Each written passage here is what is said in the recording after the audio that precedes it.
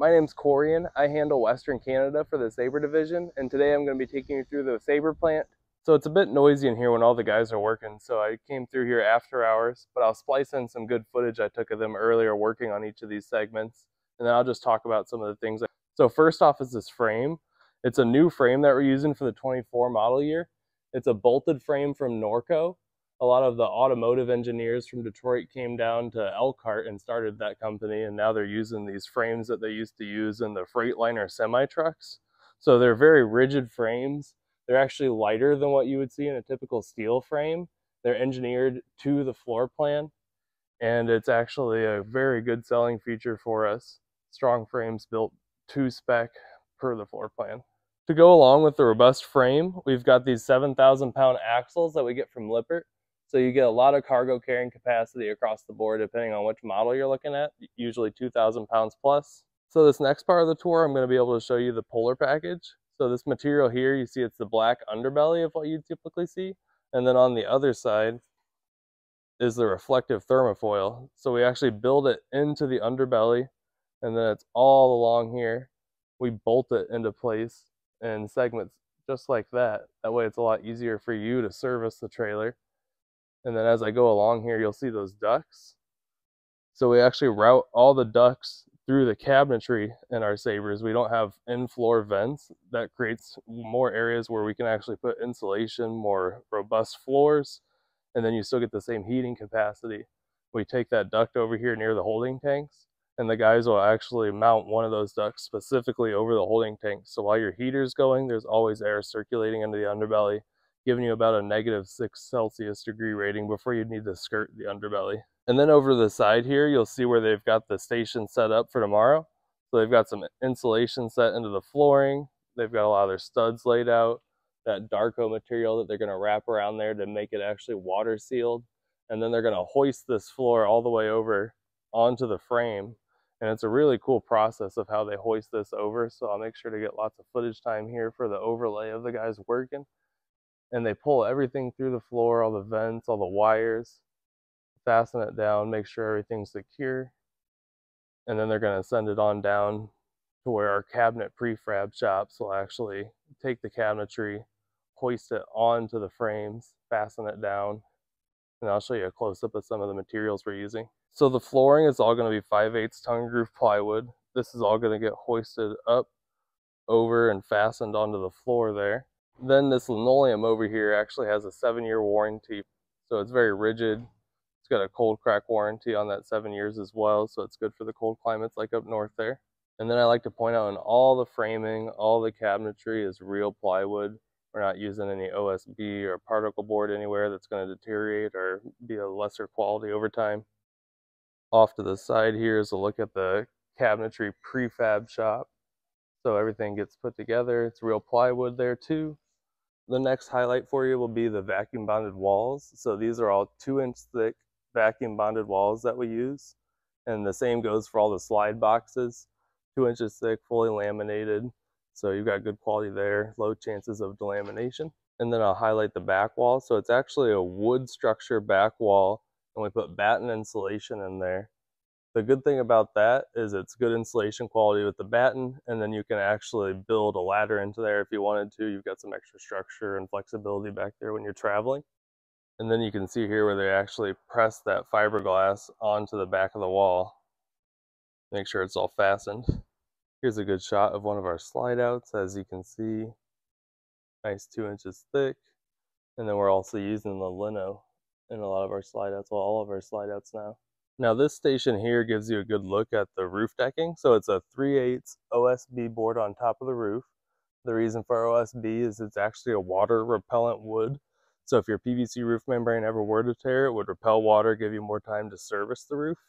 It's also more flexible. So up towards that front cap, has more rigidity there to bend around the front cap. So that's why we use what we do up here. But as you can see, I can get right up on top of this roof and walk all around it. No problem. And then another thing I'll show you before I end off here is that thermofoil. We actually have thermofoil that's under the wood It gives you radiant heat insulation. Now, after all the main components get put together, they slap on all the extra accessory pieces. But once you get the final coach, the unit's gonna look like this. So you've got the solar reflective windows there, the graphics package, kind of going along. And then I'll take you into final coach here. I'll show you what a unit looks like. Last bay, right before it's ready to ship to a dealership. Haven't gone in there and touched anything up, so you can see what it would look like if it were to go to your dealership. Okay, so first off, this is the 37FLL. This is our top selling floor plan. It's a nice front living model here. You've got a big TV, lots of storage, fireplace there. That's an electric fireplace as well, so 5500 BTU furnace. You can see on the windows, we've got the valances that tie in with the zebra shades. The zebra shades, if you haven't messed with those, you can actually black them out completely. So that's good for privacy. Also helps keep it nice and cool in here. And you'll see that we actually tie in no curtains with that nice black edging around the window. Very classy. It's what they do in the Riverstones. So it gives people kind of a upper end feel in a lower price point trailer. And then lastly here is the theater seating. So you can recline in those, heat, massage, and then we'll go downstairs. So directly off the doorway here, first thing is the shoe storage that we built into the steps for this year. It's also illuminated. And then you've got the nice breakfast hutch area off the front living room. So lots of storage you can do in there. Then over here is a 4-person dinette. So you've got the bench on one side, 2 chairs, another nice pantry. That's a 12-volt refrigerator.